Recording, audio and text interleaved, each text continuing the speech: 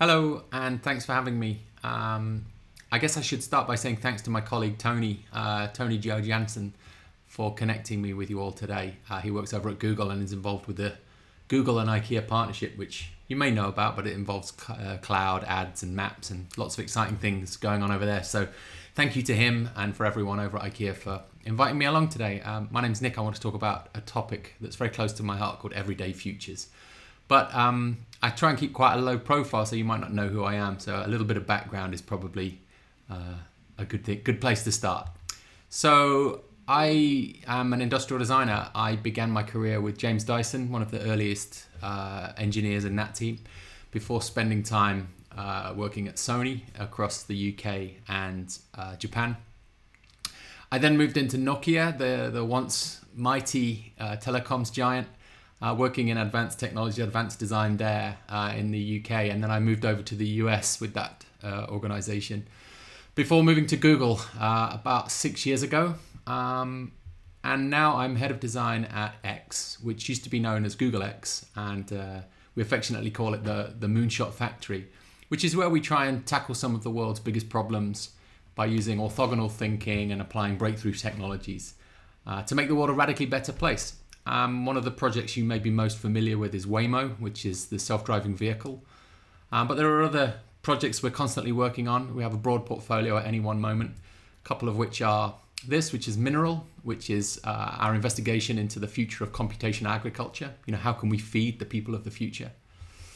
And also this, which is Tidal. Tidal uses its underwater camera systems and machine perception tools to bring visibility to our ocean ecosystems and to try and understand aquaculture so that we can better understand our underwater ecosystems and hopefully protect them. And another project we're very proud of is the Everyday Robots project, which is where we're trying to tackle the hardest part of the robots conundrum, which is how they work alongside humans in our messy, unstructured spaces. And we're making really good progress on that. So that's just a bit of background into my main job. I'm also a partner at a group called the Near Future Laboratory. I've been there over a decade now, and we work in the field of design fiction, exploring a great deal of things that we'll talk about some more today. And in parallel, I also founded an organization called 100 Pixel, and we advise the TV and movie industry on creating compelling future narratives. So I hope you've got a bit of a vibe for the kind of person that I am, but if we were to add a Venn diagram, I kind of sit somewhere here in between design and futures. I've done that now for, as I say, well over a couple of decades. And I think when you talk about design and you talk about futures and futuristic design, we kind of, as a cultural community, I think we know, or we have a pretty good idea what that looks like. It looks like this, right? Nice renderings of futuristic looking things, interaction designs of the future, devices of the future, domestic products of the future, you know, they're presented like this. They're very familiar to us. Architecture of the future, you know, very poddy, lots of sleek surfaces and hard to make things.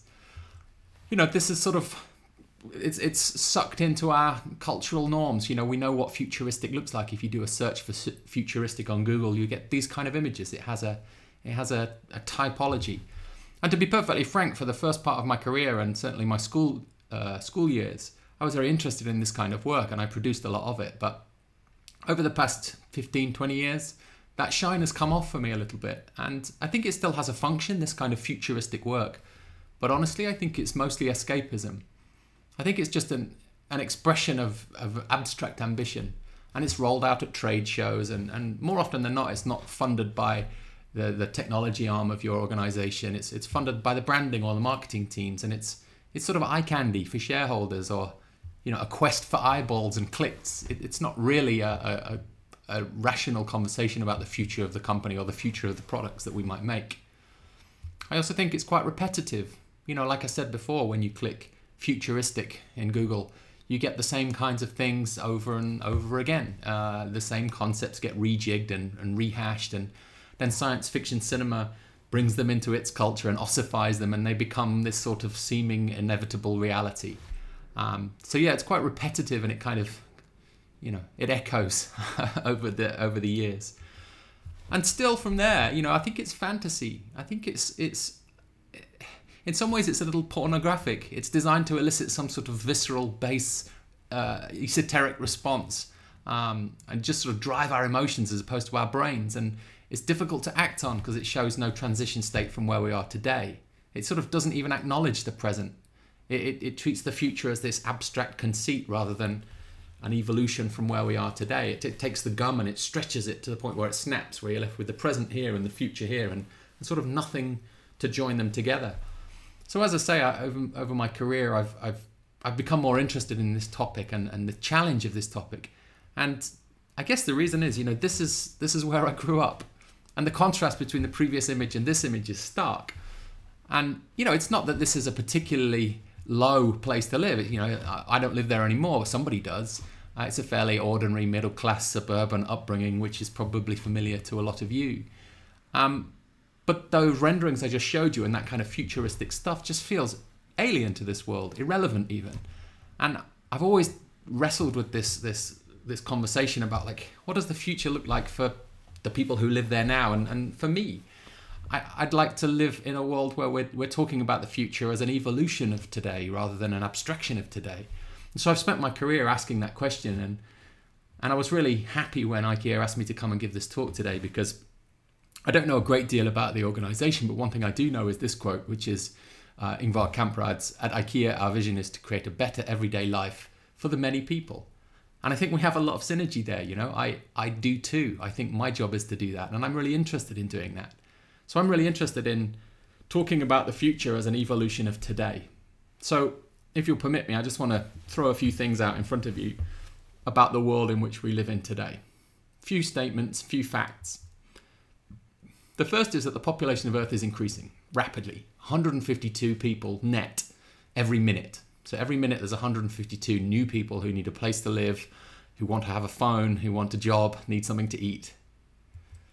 Also, people are getting older. So for the first time, there are more people over 65 than children younger than 5. That seems like a lot. I don't know whether we're prepared for that. It's an interesting place that we're at. Every day, about 8 million pieces of plastic find their way into our oceans. But then deaths from HIV have halved in a little over a decade. 940 million, almost 1 billion people don't have access to electricity still. Yet the average internet user spends over 2 hours a day on social media. US heroin overdoses have quadrupled in the last 2 decades. Renewable energy now makes up more than a quarter of all generated energy globally. The warmest years, the 20 warmest years on record, have been in the past 22 years. It's definitely getting warmer, folks. Interesting conversation about automation here. Since 1980, the American coal mining workforce has dropped by 59%.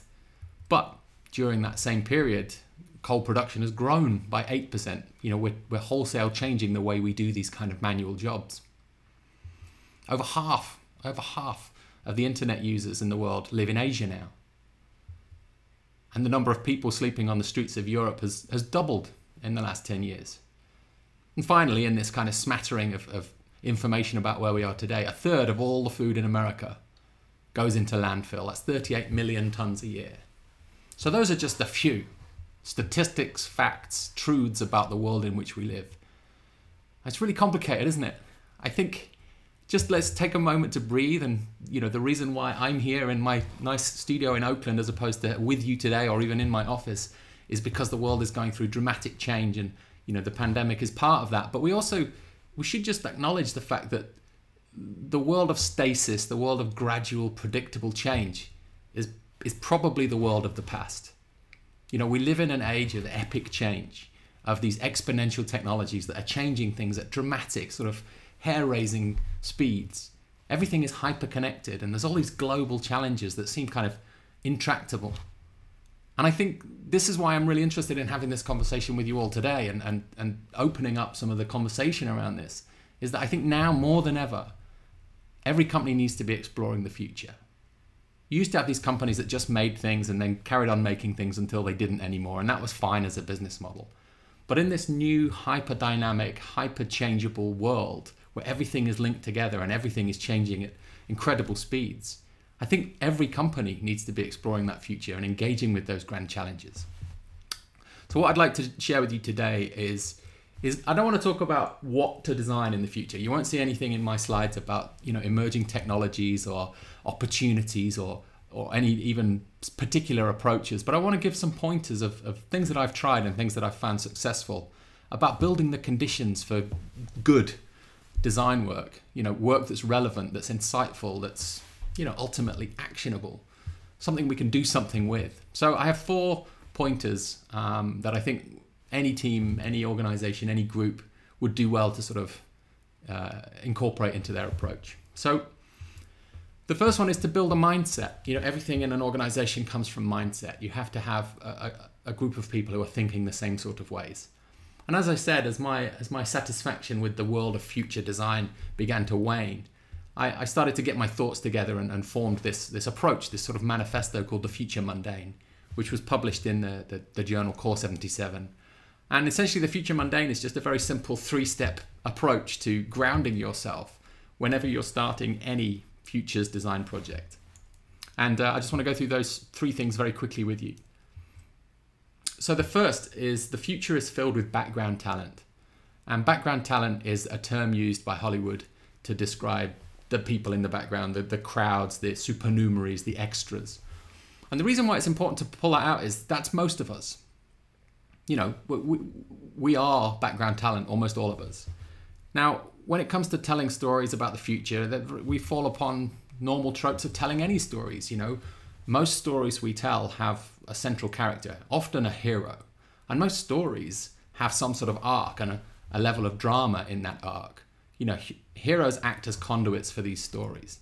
And there's a lot of things we should be very careful of when we're using heroes in heroic situations and heroic arcs in our storytelling. I mean, first of all, just look, they're all men in this example, and we find that a lot. But just more about the topic of what it means to be a hero and why heroes are not necessarily the right thing to focus on when thinking about designing for the future. So Tom Cruise over there on the right-hand side. It's a little trite, this, but these are the last, 10, 12 Tom Cruise films. Those are not everyday activities. Those are not things that happen to you or me or anyone on this call. I've seen a lot of Tom Cruise films. I quite like them. But there's no film where Tom Cruise needs to search for a part for a lawnmower or fix his air conditioning. The normal things that happen to people every day. Yet when we start to design for the future, we sort of design these apex predator moments, these ultimate heroic events, when the truth is, honestly, that this is what most people's lives are like. There's no shame in that. That's what my life's like. It's what your life's like. But there's no fights on the top of trains. There's no explosions. There's no fully immersive 3-dimensional worlds with gestural swipe gestures, all these kinds. That's just not the world that we live in, and we probably won't either. So it's very important that we think about the future as being heavily populated by background talent, extras, supernumeraries. So if you do decide to use science fiction cinema as a prompt for your idea generation, try not to look at the character in the foreground, because they're not going to have a life that's going to mimic anything you experience, or more importantly, your customers experience. Just try and zoom in on a person that's in the background. Think, actually, what's their life like? What job do they do? Where do they buy milk? What's it like to get a taxi for them? Really immerse yourself in the background talent. So the second part of the future mundane is that the future is accretive. That means the future just piles on top of the past. In the same way that these kind of favelas and slum-like environments develop over time, stuff just piles up on top of each other over the years. Yet when we see futuristic design, it often looks like this: clean, clinical, modern, of a type, of an epoch. Your main question as a good, student of good future design should be, where did all the old stuff go? Who cleared it all away? Why did we blast everything away? And why does it all look like this? Because the present looks like this.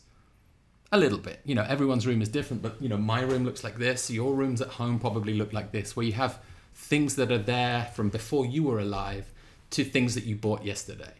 Modern technologies mixed with heirlooms, keepsakes. We're sentimental beings. We keep hold of things. Technologies build on top of technologies. The world is accretive. And yet, again, when we show futuristic design, more often than not, it looks like this. And again, it just leaves you with very little to really question. Yeah, it looks interesting. It's a purely blank Cornell box-like environment with a shape in it.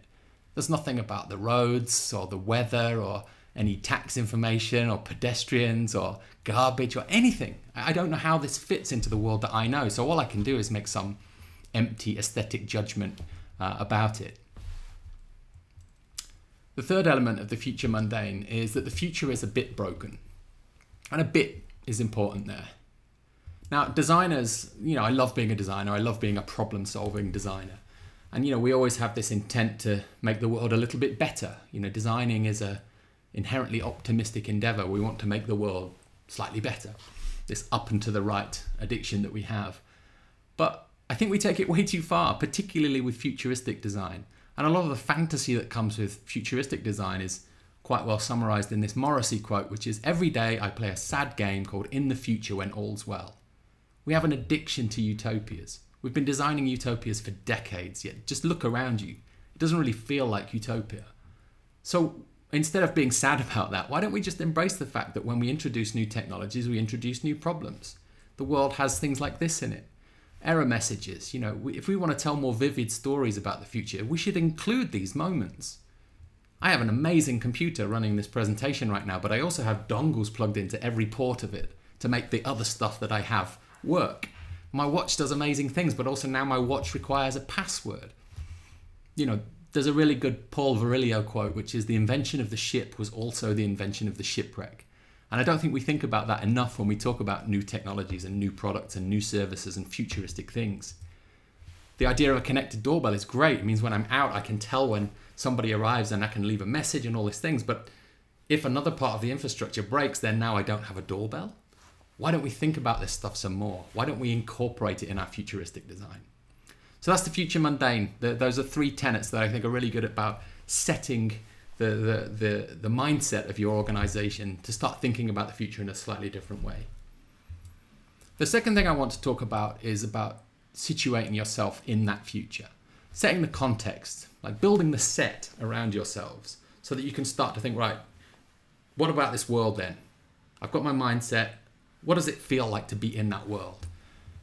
And the approach that I like to use and the approach that I've been working on for over a decade now is design fiction. And design fiction is the brainchild of Julian Bleecker, who's a colleague of mine at the Near Future Laboratory, and Bruce Sterling, the science fiction writer.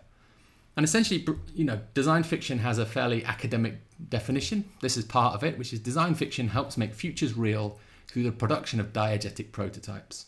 And the important phrase there, obviously, is diegetic prototypes.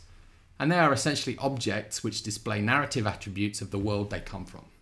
So let's pick you up, drop you in the future, grab a few things, and then come back. Show me what they are. That's essentially what we're trying to do here. We're not saying we want you to design those things because we think that's the future for our company. I just want you to tell me what it's like. What did you see there? So when we come to talk about the future and designing for the future and trying to understand the shape of the future, we often look for weak signals. We do our reading, we go onto the internet, or we pull out our journals, or we talk to our external researchers, and you start to slurp it all in. You start to look at things, and that's interesting. Oh, there's something about genetically modified foods that could be relevant here, or actually the growth in biometrics and bespoke foods is interesting too. Or this person over here has just come with this really interesting article about how electronics are going to be so cheap that we'll be able to be disposable in everything. And there's a nice bit of writing over here that somebody's brought in, which is about the fact that we're going to struggle to find enough protein for humans in the future. And it all comes at you all the time. And it's a lot to take in. It's a lot to hold in your head all at once, and everything's interconnected. And trying to make sense of a world, let's say 10 years from now, any one of those strands is really important. So what we have to do is find a way to make sense of it. So what you can do is you can kind of compartmentalize pieces of it and say, well, this is sort of about food, and this is sort of about technology, and this is sort of about society. And what you can do is then you can build one kind of mega deck or a document or a thesis around all of that. And you can even pay a nice big consultancy a lot of money to help do that for you, and you get this really lovely weighty document full of analysis and text, and it's sort of better, but it still doesn't really feel like the future. It's just more analysis. What design fiction does, and why I love it so much, is it says, let's take all of that analysis and all of that understanding and embody it in something I already know. Something really mundane, something everyday, something normal, like a box of cereal. We all know what a box of cereal looks like. We know the tropes and the characteristics of what a box of cereal is. So what if we were to take all of those weak signals and then embody them in the language of a box of cereal? That might make it easier to sort of absorb that information and feel like, we live in this world now. So when it comes to designing our future hi-fi or our future device, we can imagine a little bit more the world into which it might sit. So we should always make those things. We shouldn't just discuss them, we should make them. And a lovely part of design fiction is it uses the skills of a designer to quickly mock something up. So in this case, all of those things I just mentioned, we render them together into a single piece of design fiction. Cricket Crunch, it's a breakfast cereal from the near future made of cricket flour. There's a biometric scanner on there. There's a hint towards GM foods being the norm. And this cereal is brought to you by Monsanto. There's a bunch of little twists on the normal language of breakfast cereal that really help us go, okay, yeah, interesting. It's much more engaging than a pie chart or a graph. There can be any kind of archetype, but if you do want to get into design fiction, I really encourage you to try and pick archetypes that are really grounded and normal and everyday, like a packet of coffee. Just a little sticker on a bag of coffee that says, "We don't track your data." Well, why would they track my data? Maybe this is a world where data tracking is now a disposable, cheap thing that can kind of go in everything. And how might certain companies prey on that, and how might some companies use that as an opportunity to opt out and be part of their brand? Or what if the governments get involved in trying to solve the food waste problem I stated earlier by making a receipt for a breakfast, or a dinner or something? You can start to see these moments when you're like, okay, maybe I wouldn't order so much if I knew I had to pay $7.45 for whatever I left. And what I really like about design fiction is it can be very simple moments. You can have very complicated conversations about the future of on-demand food and bespoke, algorithmically generated content, let's say. But if you start to say, well, it could render out as a mistake or an error or an unsatisfactory event, like opening a fortune cookie that's just been made for you, and it tells you in a very clunky, awkward, algorithmic way that a date you went on is now pregnant. That's an interesting provocation about the world in which we might live. And I'm really keen that we start looking at things like trash. Trash in the future is going to be interesting. It's going to be different, but it's going to be pretty much like it is today, but there'll be differences. So in this case, a couple of cans of Nova Foods, Italian-style protein with antiviral wheat pasta. Antiviral wheat pasta? When did pasta become antiviral? That's interesting. And I can just see in the blur there, it says Amazon verified. Amazon are now verifying products as well as services, and I don't understand quite what the world's like, but it's interesting. It starts making me think a bit more about the world in a really grounded way that goes beyond a chart or a piece of data or a piece of writing. I just want to finish this section off about design fiction that one of the formats that we really like is the IKEA catalogue, and a bit sad to see the going of it, but I understand that. But we produced this IKEA catalogue for an exhibition at the Design Museum in London, where we were starting to talk about how new technologies might find their way into domestic spaces. And again, we're not saying IKEA should make VR goggles, but what happens when they start appearing in daily life? What happens to what does the home of the future feel like? What does it feel like to live in that space? So anyway, that's design fiction, and a small plug. We have a book coming out later this year, the Near Future Laboratory, my partners and I. We're working on the manual of design fiction, so stay tuned. It should be a riveting read. The third part of what I want to talk to you today about setting the right conditions for good futures work is just add an S.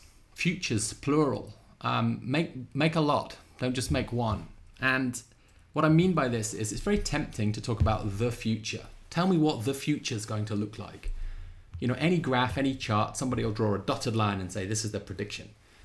And I think we've become a little addicted to this dotted line. We've fetishized this sort of prediction, soothsayer kind of, I understand where the future is, let's go there. And I just don't think it's that helpful.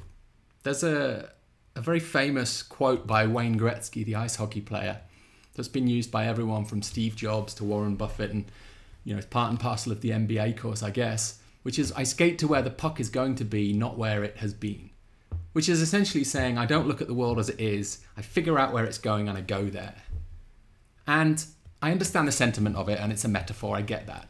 But it sort of makes sense for hockey, which is where you have an inert object moving in essentially a straight line over a frictionless surface. But the real world isn't like that. Nothing really moves like that. Everything, anyone who's invested in the stock market will tell you that a dotted line is a dream. Nobody really knows what's going to happen. So I want to encourage everyone who wants to work in the field of futures to think in a plural way, in a way that has diversion from the norm.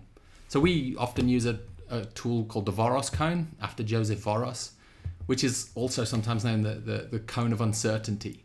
And essentially, you've got this sort of assumed probable path down the center that has a bit of deviation, but it's pretty much what we think might happen. But outside of that, with a bit more uncertainty, you could start to see things that are plausible. And the further out you move from today, that plausibility cone gets wider. And outside of that still is the stuff that's actually possible. There'll be a boundary beyond that which is impossible, which we can all debate. But I think having that structure in place allows you to have a really good conversation about how far out an idea is and how far off the norm it is. And you can start to plot them. You can start to see where your ideas sit. And what's really good about that is it allows you to place bets on certain ideas with a level of certainty or a level of risk. But it also lets you isolate areas where you don't really have an idea. Like what's really far out but sort of plausible. We don't have anything there. Let's make a new idea. Let's make a new fiction. So be plural in your work. Make sure you're making a lot of fictions. I think it's really important. I think it really helps. The final part of what I want to share with you today is, this is probably more of a wish than a reality. I understand it comes with some operational complexity, but I would love for futures to become an integrated practice. I'd like for it to happen always and everywhere, across entire companies.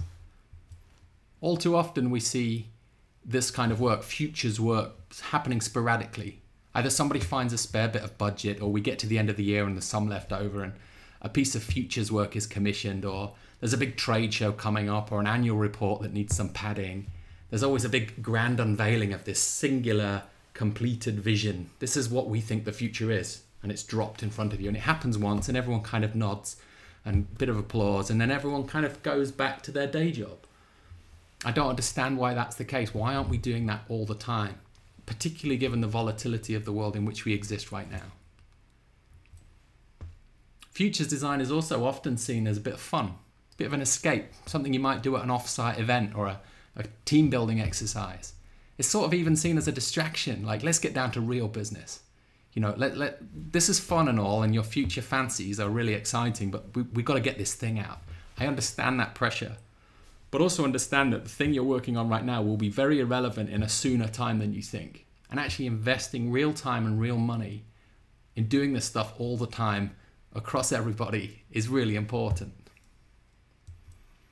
And the final part of this is this work, this kind of futures work, is often cleaved off from the main business and the main people doing the main business. It happens in labs or R&D arms of organizations. Worse still, it's done by agencies. Huge amounts of money exchange hands every year, and agencies who don't really know your business at all, they try to understand it in a rapid kind of onboarding process.